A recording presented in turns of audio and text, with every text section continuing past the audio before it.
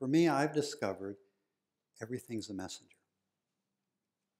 It's not 80% are messages or messengers, 99% are messages or messengers. I think 100%, that leaves no quibble room, and it just makes it easier for me, and I like things that are easy.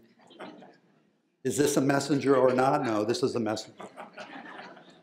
Sorrow to me is a messenger. It's asking us to stop, that sense of dropping into ourselves, tuning in, and seeing what's the message that it's trying to deliver to us. Grief is asking us to stop. Every single cell in our body, if we've really known and loved someone for years, or even a nice jacket, is oriented to that. Every cell in our body has to have time to grieve the loss, let go, and it's a natural process. It's asking us to stop. Anger is a messenger. It's asking me to stop and recognize the underlying expectation that I wish this could be true, but it's not. What do I need to do? What's the action I need to take into the world that helps me move to the next step?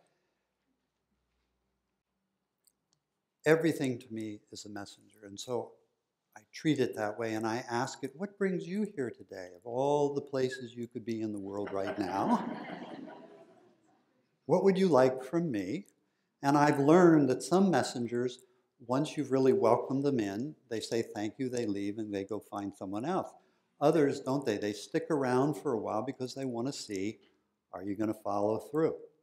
Are you really onto something here? I've noticed in meditation or inquiry, when a messenger shows up, sometimes they're just window shopping. They're just passers-by, and so I can note the emotion or a thought or what's going on. Others, however, they walk by, they circle around the block, and they come back again. And I note them again, and they leave, and they come around the block, and they keep coming around the block. Well, on the second or third time, I realize maybe they want to come in.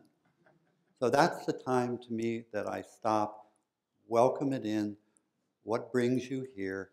And I have several questions that I ask it. What do you want? What do you need?